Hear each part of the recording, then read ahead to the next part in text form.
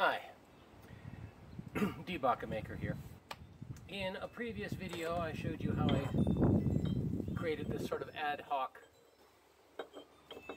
hardy break, hardy cutoff tool out of some steel that I had lying around, and I still need to make more tools for this anvil. And one of the things that I had been wanting to get into, of course, was bending, primarily S-hooks, or just hooks on the end of anything to begin with. And I was not all that confident in my skill to do it freehand. So I decided that I was going to build a multi-part bending jig. And this video is about how I did that.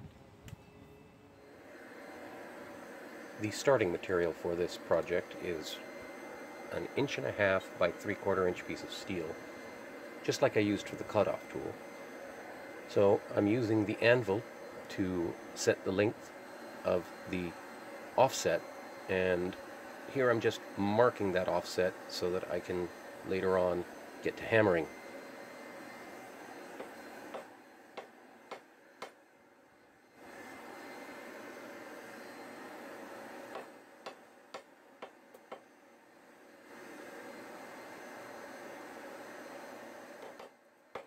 Once I get the metal up to temperature, I start working it. And this metal doesn't look that hot because of the daylight, but it was in fact so hot that the plastic handle of my hammer there started to burn. So I eventually had to switch over to a wood-handled sledge.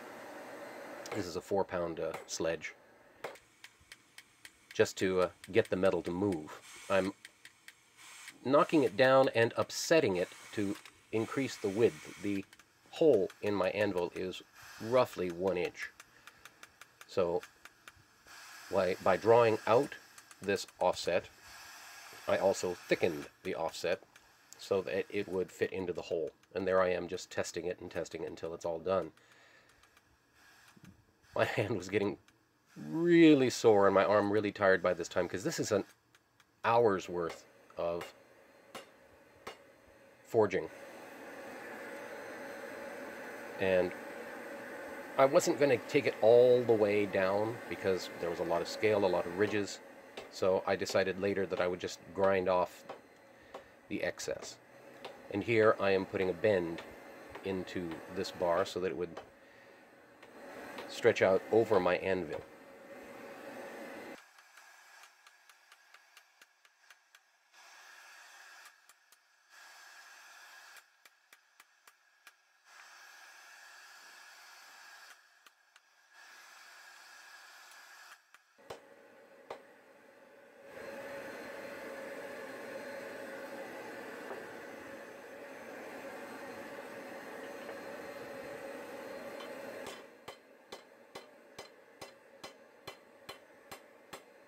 Here I'm doing a little planishing to take down some of the rough edges, and then testing to see if it actually made the angle.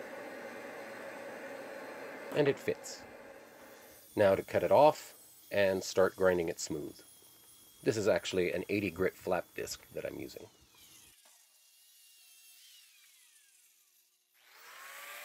Now I'm cutting off a piece of bar stock, 2 pieces. One 1.5 inches long and one 2 inches long, and welding them onto a piece of steel that I had lying around. Lots of this is stuff that I have lying around. I would have made it out of a wider plate, and in the future I will make it out of a wider plate, but for now it does the job. Then I welded on a piece of 1/4 inch on the side and 2 pieces of 1/4 inch round stock on the bottom so that it fits into the hole. That'll be detailed later in the video.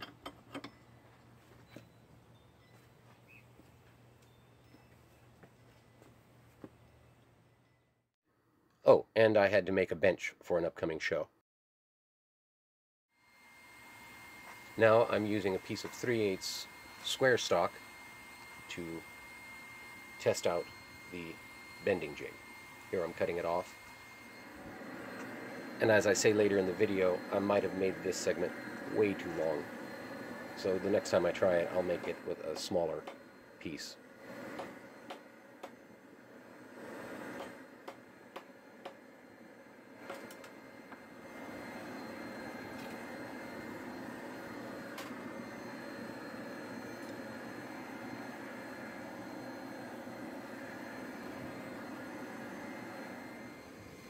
And now I start tapering and drawing out the ends of this bar to make scrolls.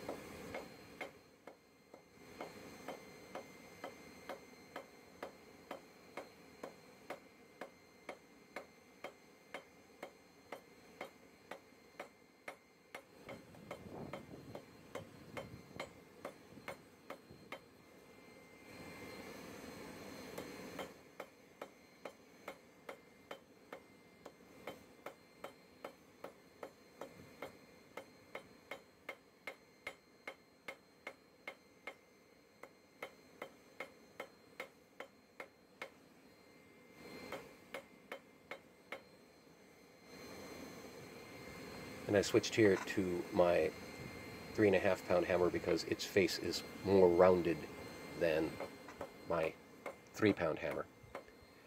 And that helped draw the metal out faster.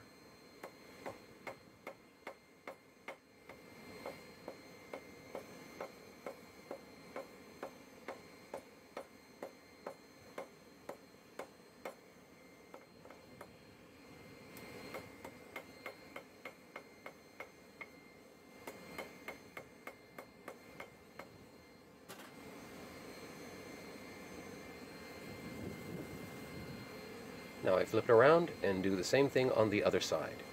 I don't set the scrolls yet because I have to do something to this bar first.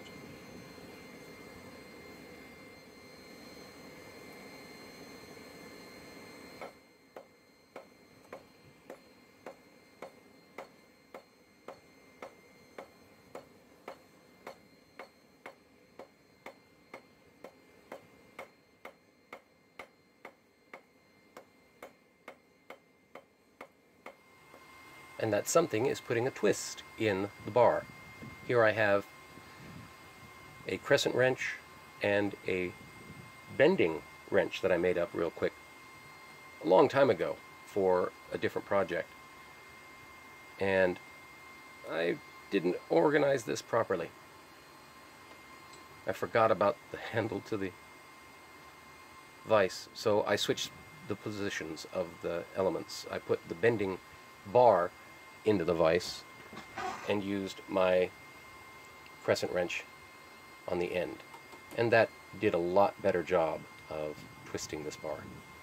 It's a simple twist, so hey, blacksmith challenge, Fabri-Forge. But I've already done this in the past, and as I point out later on in my commentary, this probably could have been a lot more twisted. But I liked the look of the helix here, so I left it as is.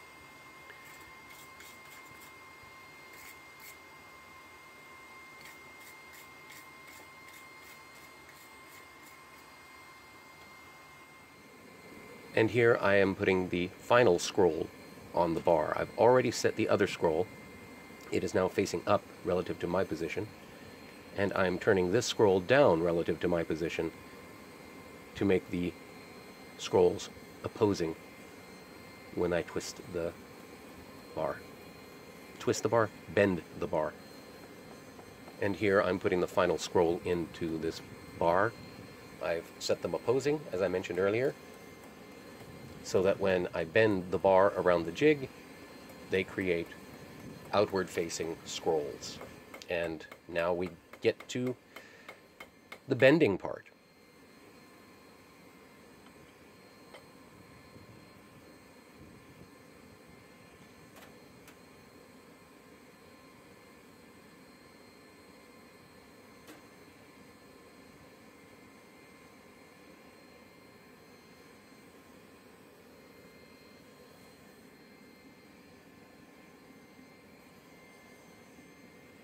The bending went pretty easy, although I started it off at the wrong position.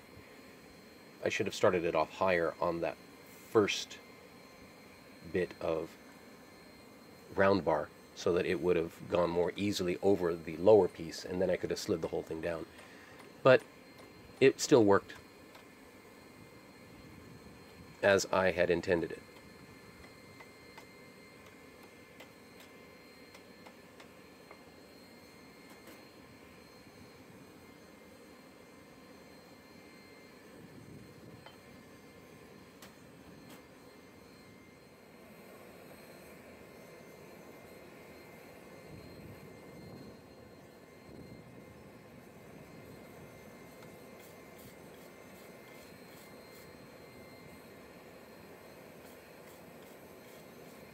From there, it was just refining the profile so that it's nice and square,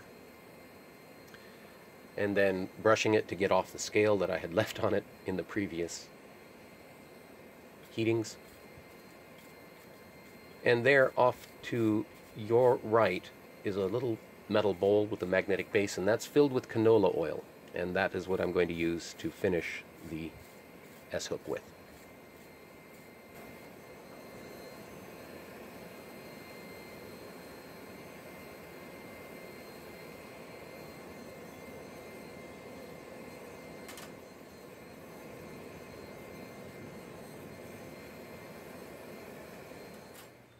And here is the closest thing I can get to a beauty shot. Enjoy!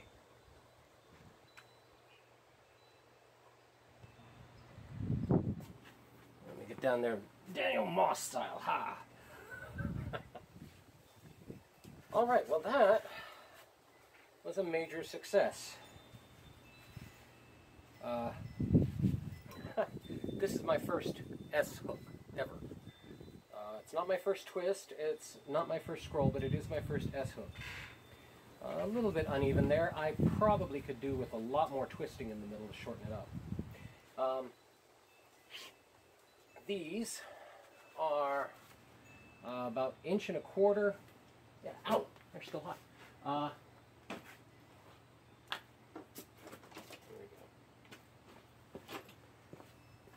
I thought they'd be cooled off by now. These are, and I'll get the metric for this later, but yeah, these are exactly 1.25 inch diameter steel rod. I honestly thought that these were high carbon steel before, but when we were cutting it, I noticed that there was absolutely no star sparkle effect. It was all just straight and boring sparks. So this is low carbon steel, which is just fine for what I'm doing. And it's entirely likely, just because of how I made this, that, because I started off with 9 inches of material and then drew it out to make the scrolls, and it's entirely possible I could have gotten away with a lot less. I could have done an 8 inch or even a 7 inch if I was going to make a thinner hook. This is 3/8 material. Again, I'll give you the metric when I'm done with when I edit the video. And I made this so that the top would be higher than the bottom, so that I could fit this in like so, catch it on the 1/4 inch rod that I have there, so that I could bring it all the way around, and then drop it down so that I could bring it back around. I'm going to guess that that is a standard for this kind of jig. I said because it only makes sense. I've never seen a jig quite like this that separates from, oh, it's still hot, separates from this thing, which is going to become a bolster plate, different sizes, so that when I finally get to start punching things, I'll have something to sit it on, as well as short rivet header. And that just fits down inside there. And this, hot as it is, still hot, hot.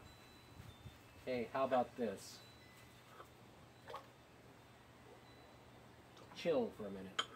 You're covered in oil, it's not going to hurt you. Alright. The pegs down here are 3 inches across, center on center. Same thing with these, center on center. These are these are 1/4" material, but the holes are 1/64 larger than 1/4 inch, so that it slides down easy.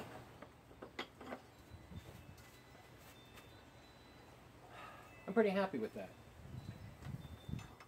And I'm looking forward to using this monkey tool at some point. This is also 1/64 larger than 1/4 inch. So again, I could take 1/4 inch stock in there, shoulder it up, or even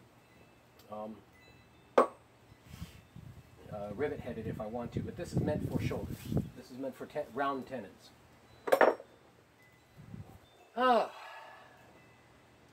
Well, that's it for now. I just wanted to, I was really anxious to get this going. I had to make the bench that you saw in the middle of the video for upcoming production, but I really wanted to try to get this going as quickly as possible. And I'm very happy with it. It looks like the letter S. And I'm looking forward to hanging it on something at some point. So, that's all for now. You know what to do after this. Thanks for watching.